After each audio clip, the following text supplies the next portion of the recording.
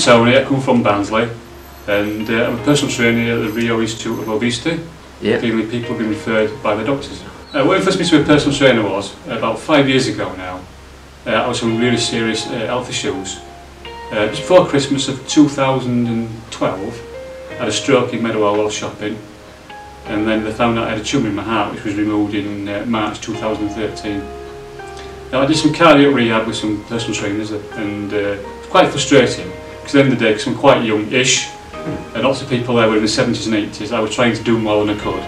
My resting heart rate was about 110, so I had to keep it down to about 125, and I was just pushing myself, and I was being told off, stop doing that.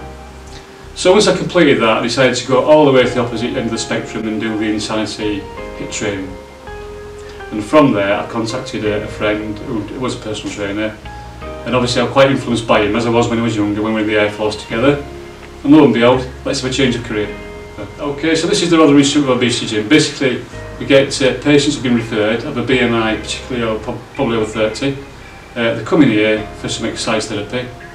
It's basically around the CV stuff. We do some upper body stuff and things like that. I try to vary as much as I can, keep people interested. I have people of all sorts of ages doing some crazy stuff. The other week I had some ladies who were in the 70s doing some CV, and they came up and said, what we're going to do now? So for 10 minutes we're going to play softball. So I had a little softball, and they were hitting the ball with a pad from boxing, and by the end it was just so much fun. We must have burned off 200 calories just laughing. Yeah, the best part of being a personal trainer, I get, is your interaction with people. You get all sorts of people coming here, young or whatever, fantastic conversations. They've all got different needs, and it's just a great career to be able to have that interaction with people.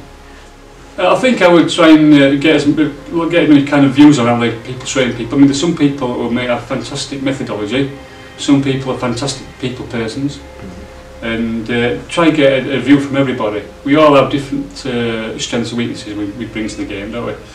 I say some people are fantastic at the study, and some people are great at the practical, and other people it's just about the personality.